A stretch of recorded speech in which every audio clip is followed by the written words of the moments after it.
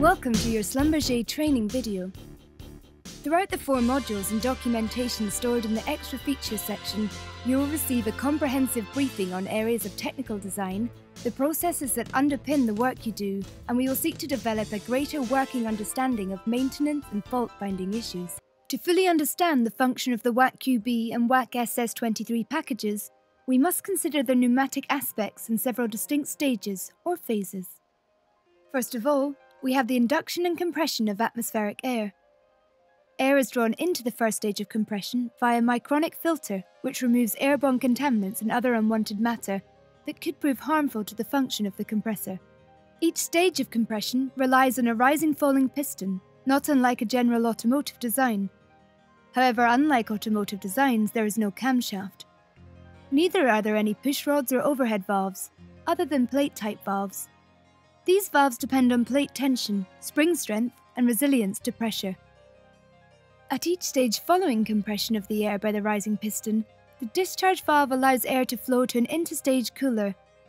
The function of this interstage cooler is to reduce the temperature of the gas and therefore, through thermodynamic law, increase its density.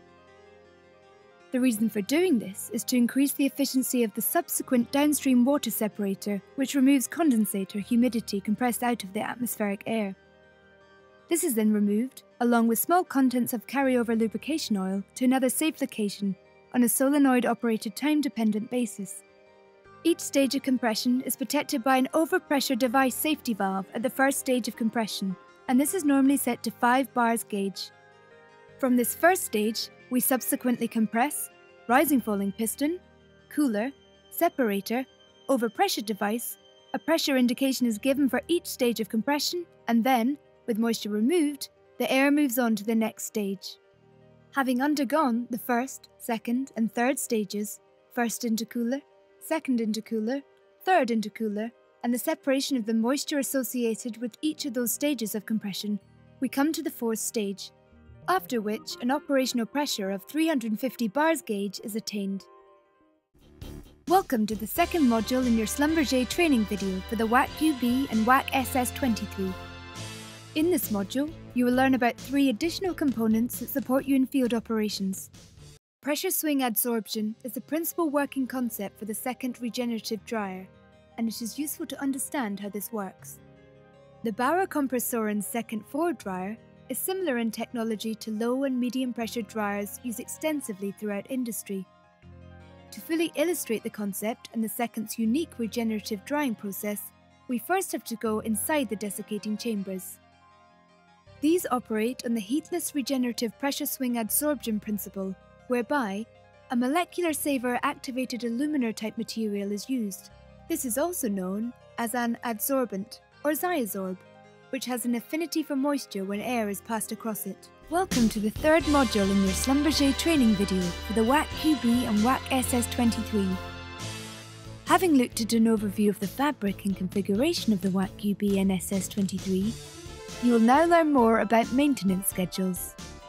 The aim of this module is to provide you with an overview of maintenance requirements for the WAC QB and SS23 compressor units, so that you can continue to experience the reliability and consistent operation these units have been designed to deliver. The objectives of this module are that you will understand the key requirements for daily, weekly, and monthly scheduled maintenance. You will learn how to identify problems and know where to get help and information to resume operations quickly and efficiently using the InTouch system. Now let's move to the IK 28.0 compressor block. Every day before the unit is put into operation, the compressor oil level must be checked, and if needed, refilled to the correct level. Please note the dipstick is integral to the cap. You must check all connectors and hoses for integrity, and ensure the transmission belt guard is secure. Supporting all the equipment safety features that Schlumberger have in place, before leaving the Bauer workshop, every WAC QB and SS23 is subject to over 100 physical and visual test parameters.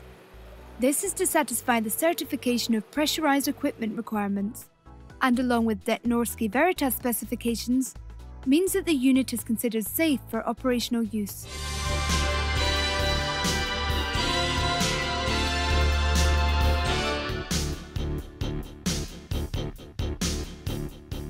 Hello and welcome to the fourth module of your Schlumberger training video for the WAC QB and WAC SS 23.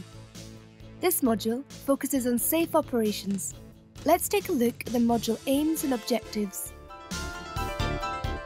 The aim of this module is to show you the very real and ever-present dangers associated with the use of high and low pressure air, and that you as field operatives all share a responsibility to follow clear procedures designed to ensure the safety of you, your colleagues, and associated equipment.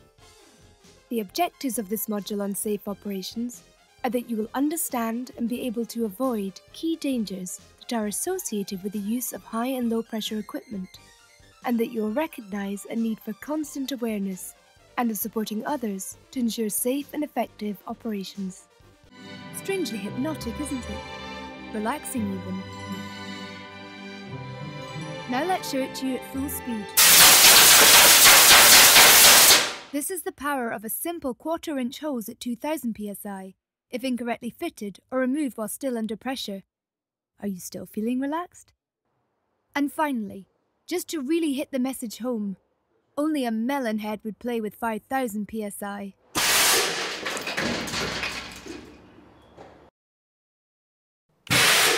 In terms of compressed air's brute force, it is always worth remembering that not only high pressure psi levels need to be respected. A human skull will break at anywhere upwards of 15 psi. Even the air that people sometimes use to blow down their workbenches and overalls at the end of the day could kill you. Air breaking through the skin and into the bloodstream, perhaps through an open wound or cut, could cause air embolism. This is when an air bubble travels along an artery and moves through a system of blood vessels that gradually become narrower. At some point, the bubble will block a small artery and cut off the blood supply to a particular area of the body. The seriousness of the blockage depends on which part of the body the artery supplies blood to. If the embolism stops blood getting to the brain, tissue in the brain will be starved of oxygen and die, causing permanent brain damage. The only effective treatment for air embolism is immediate recompression treatment in a hyperbaric chamber, which may not be possible in certain locations. My main advice I'd give to somebody was, don't take air lightly, compressed air. Just because you've been working on it for years and years, that it's not going to affect you. It is the silent killer. It's a very dangerous item to work with.